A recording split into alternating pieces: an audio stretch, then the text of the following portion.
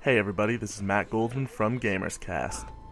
In the past, I've made it very clear that Assassin's Creed is one of my favorite game series. So, despite becoming an annualized franchise, I still continue to hold the games in very high esteem and expect great things from them. So, when the first truly new-gen Assassin's Creed game hit, I was excited.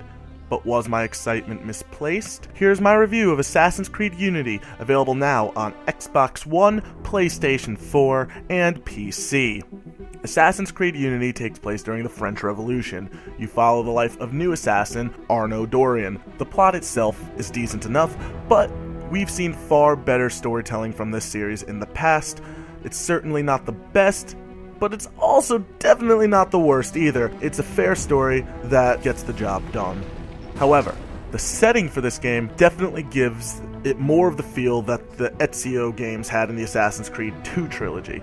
The streets of Paris, France really pop and feel alive, with lots and lots of NPCs lining the roads at all times. Rifts in the game also allow you to experience Paris throughout different points in history, including during the Nazi occupation, making this particular setting very well chosen. Graphically, the game looks great. Animations and cutscenes are well animated and look fantastic. It really makes playing the game feel really fresh and really immersive, like a really shiny new coat of paint. However, this game's immersion is often broken by lots of technical hiccups. While the PC build of the game seems to have been getting the worst of it, the consoles are far from excused either. I primarily played on the PlayStation 4 build of the game and experienced a decent amount of frame rate drops. The most concerning to me is that whenever I entered a menu at any time, the fans on my PlayStation 4 would max out.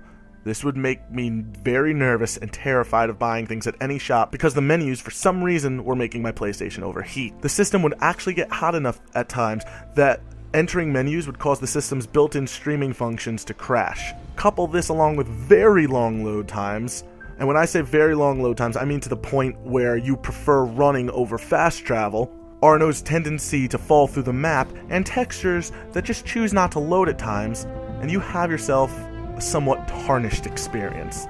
Speaking of breaking immersion, the game's microtransactions have gotten a bit too bold for my liking. I've sort of paid these no mind in the past, but it's gotten to the point where they're almost forcing themselves into the center of attention. The game acts as if it's running off of the free-to-play model, with hack credits that you can use to upgrade weapons faster, along with the return of time saver packs that you can purchase a limitless number of times.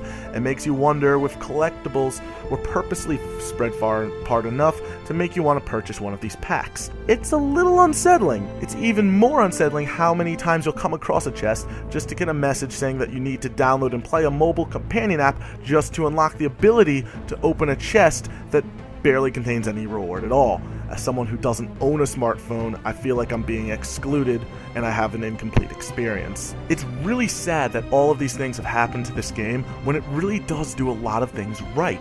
It's also very obvious that a lot of hard work and detail went into this game to make Paris really come alive. The combat system's been refined a bit, and parkour feels even more fluent than ever. Finally being able to have a fluently controlled descent is an absolutely fantastic addition to the system. Assassination missions do feel a lot less linear in multiple ways to take down your target, and many of the buildings have interiors you can explore now. But overall, the gameplay doesn't feel like anything revolutionary, groundbreaking, or anything too different than we've seen before. The big draw of this game is that you can play online co-op with a friend. There is no local play option for multiplayer, and you can only play through certain select missions with a friend. These missions are well done and can still be tackled solo if you prefer. A friend is not required though, as you can also attempt to do these missions with strangers online.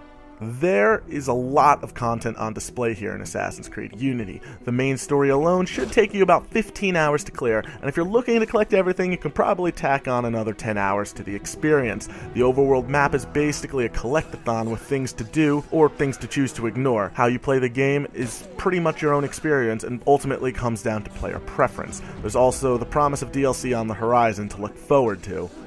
All in all, Assassin's Creed Unity is a decent title that shows a lot of potential for what the future of the franchise could hold on the new generation platforms. But between the immersion-breaking technical hiccups, microtransactions, it's being held back. It's essentially a very pretty but very run-of-the-mill Assassin's Creed experience. After the wonderful experience that was Assassin's Creed Black Flag, it feels like the game is missing something that would really help the series break out. Every Assassin's Creed game since Assassin's Creed 2 has relied on some sort of gimmick, and while this game is an obvious attempt to return to the basics, in doing so, the game feels like it's missing something. It's really hard for me to say all this considering the obvious hard work that went into creating this game. However, if you're at all familiar with Assassin's Creed, you should already know what you're getting yourself into. Assassin's Creed Unity gets a 7.9 out of 10.